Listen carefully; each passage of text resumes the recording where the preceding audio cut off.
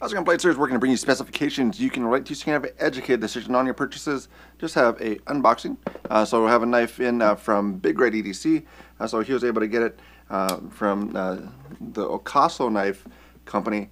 So Ocaso Knives, he used to be the CEO for Cold Steel before they got sold off to one of the companies. I forgot the name of the company. It'll come to me. GSM Outdoors is who that got, who purchased that from. So GSM Outdoors is kind of a conglomerate company. They picked up a few different companies. So they're in major box stores and everything else. This kind of little cool knife, I found one over in some type of thrift store, and I just bought a new one. The Stanley, it's a 10-95. So I guess it's been around for like 30 plus years, but I mean, it's a little, I think it's cool. So I'm going to look into that one a little bit, but this is the one from Ocaso. So again, he is used to be the CEO for Cold Steel for many years.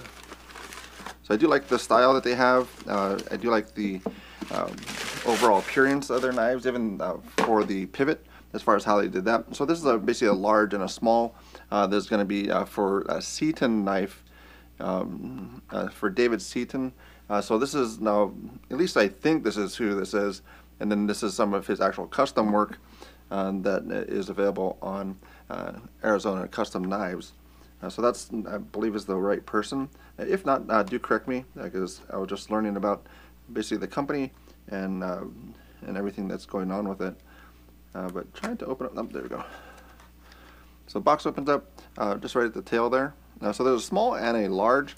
The larger one is probably one I'm more interested in just for the size, because the small one is going to be pretty small from what I saw on specifications, but we'll see what that looks like. But yeah, I like the packaging, I like the way that they present their logo, which is like on the pivot. So as far as the Ocaso, so this I believe is the large, which isn't going to be too large, but it is a gentleman's knife. So it is going to be a smaller end of things. Then this is going to be the small guy. So definitely going to fit into that realm as far as that gentleman's knife. Yep, so there's the small and the large, and then comparison wise, so this is a penguin. So most people know what a penguin is, and then so that's going to be basically right in line with the penguin as far as the large variant. It's going to be about the same size as a regular size penguin, but just when I saw the pictures of it, just how everything kind of locked in and everything was just smooth closed, I just really like the way it looks. So opening it up, so good there, still very comfortable.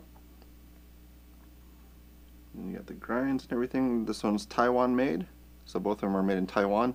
I believe it's an AUS 8 blade for these guys, but I'll go over their website just to make sure that that is correct for the knife. So this is going to be David Seaton. So that's going to be his knife that we're looking at right now. So this is going to be the mini and the large, but still very well locked in. So it has kind of a place for your pinky right here. So still feels like a very good cutting knife still. And then you still have that logo, which is right there for the Ocaso. So I think it's done well for that. It doesn't say anything about the steel on it that I see, but I'll update that if I see it. But this is going to be more just kind of an initial unboxing type of thing for it, so we can get kind of an idea. But that's going to be the large variant or the mini variant, and then you're going to have the large. Large variant is going to be right there. So specifications here. So also AUS 10 for this one, 2.6 ounces. Wait, that's not right.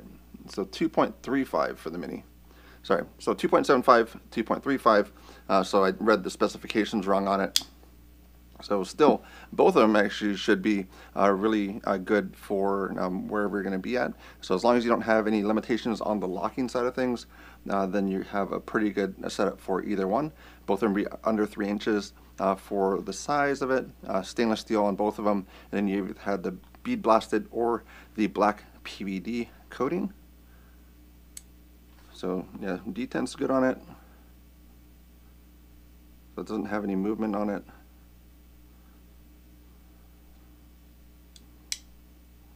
Good lockup. You can see that, there you go. That's a good lockup on it. So more of a right hand dominant type of thing, because you do have the groove here with the thumb stud. So even if you can move that over, which you might not be able to because it might not be seated properly, then you do not have that groove there. So it might be able to be adjusted for that, but it is going to be, seems like it's going to be more of a right hand knife.